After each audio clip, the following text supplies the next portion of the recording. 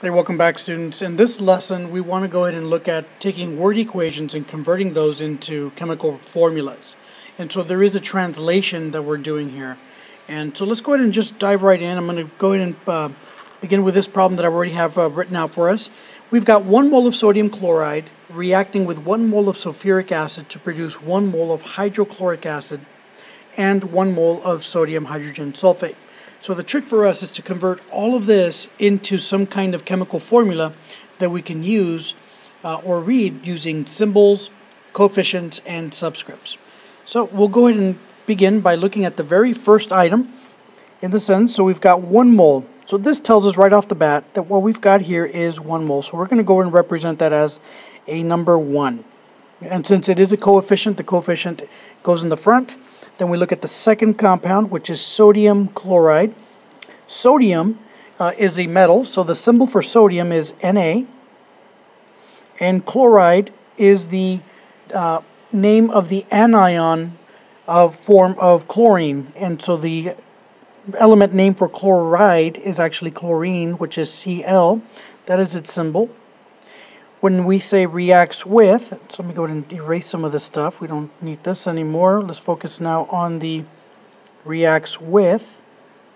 This here is actually a positive sign, and that's what that denotes.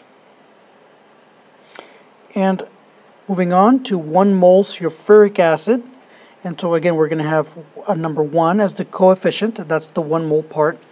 And remember, sulfuric acid has a very specific formula. We know that sulfuric acid, since it's an acid, it is going to begin with a hydrogen, and so that means it's going to have a hydrogen, and it's going to have a 2 and SO4. If you need assistance on how to convert a name into an actual chemical formula, then you need to go ahead and back and read, catch up on the actual videos that I provided on that. So go ahead and make sure you do that in class or at home. All right, so let's go ahead and continue on. The next item that we've got to take care of here is we need to make sure that we go through and then look at the next section, which is this one here, to produce. That to produce means that we're going to have an arrow sign. So that's going to be the right-facing arrow, and that means that it's going to create something on the other side. And what does it produce? It produces 1 mole, which is going to be represented, I'm going to write it a little bit lower here. It produces 1 mole of hydrochloric acid. Again, acids begin with an H, and since it's chloric, it's going to be chlorine as well, so this is HCl, and is the next portion, so we'll put a plus sign, and 1 mole. The next section here is coefficient of 1, sodium hydrogen sulfate. And so we begin with the sodium. Sodium has a symbol of Na, hydrogen is an H, and sulfate is represented by the polyatomic ion of SO4. And so here is the overall reaction. Let me go ahead and rewrite this so it's nice and neat for us down below, and then you can see exactly how we got this.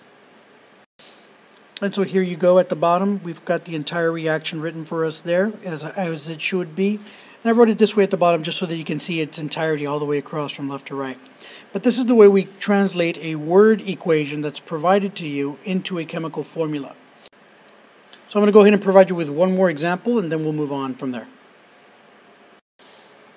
Alright, students, here we go. Here's the second problem that we've got for today. Let's go ahead and translate this one. We'll begin at the very top, as we always do, on the left-hand side, and we'll start with what we've got here. We've got 2 moles, and we're going to go ahead and represent this with a coefficient of a 2. Now, probably if it helps, let me do this problem slightly different. Let's go ahead and identify all the moles and convert those to numbers before we actually write anything. So we've got 2 moles here, so we know that that's a 2. We've got 2 moles here, so there's a coefficient of 2. And then we've got another one here that is a 1, and so we'll write this just below, and there's the 1. If we want to go ahead and then take this similar process and kind of just convert what we see, we've got another keyword here, which is hydrogen. The symbol for hydrogen is H, and decompresses or decomposes, this is an arrow sign. Water, the symbol for water here, I'm going to write it, is H2O. And oxygen gas is represented as an O2. So what we see here in this actual word equation is that we've got the different parts, and it's up to us now to actually put them together and make sure that we've got a very good functional formula at the very end.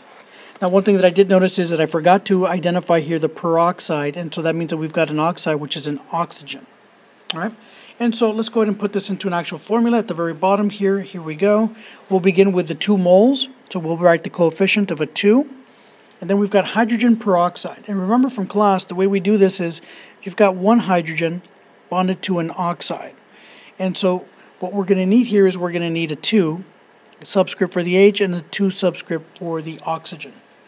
Okay?